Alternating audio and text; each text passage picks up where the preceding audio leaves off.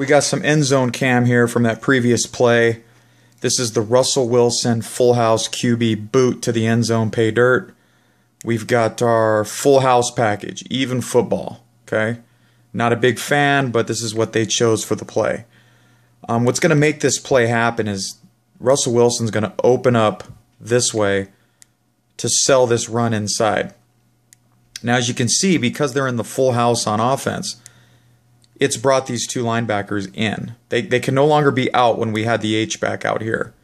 So they have to respect this inside run. They're too close to the end zone. What's going to happen is this tight end is going to free release into the end zone in that kind of route, which is going to cause these linebackers to have to respect, well, what if this is a play action?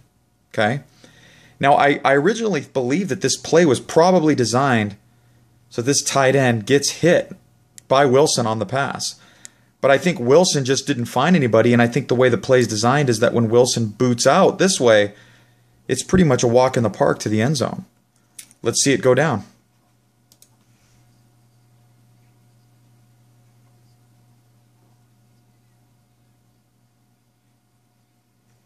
Nice play.